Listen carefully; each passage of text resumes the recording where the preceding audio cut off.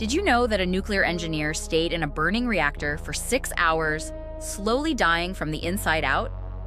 Alexander Akimov was a dedicated shift supervisor at Chernobyl with 15 years of experience.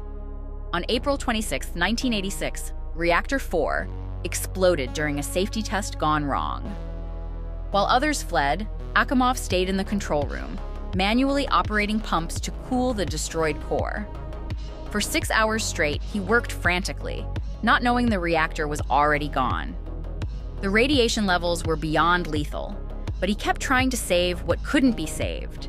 Within days, his skin turned dark red and his hair fell out in clumps. At Moscow Hospital No. 6, doctors watched helplessly as his body broke down cell by cell. His digestive tract dissolved, his organs turned to liquid, but his mind stayed clear. He remained conscious through it all, aware of every horrific change happening inside him.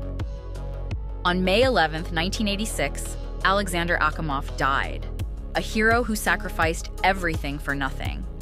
His dedication killed him in the most brutal way possible,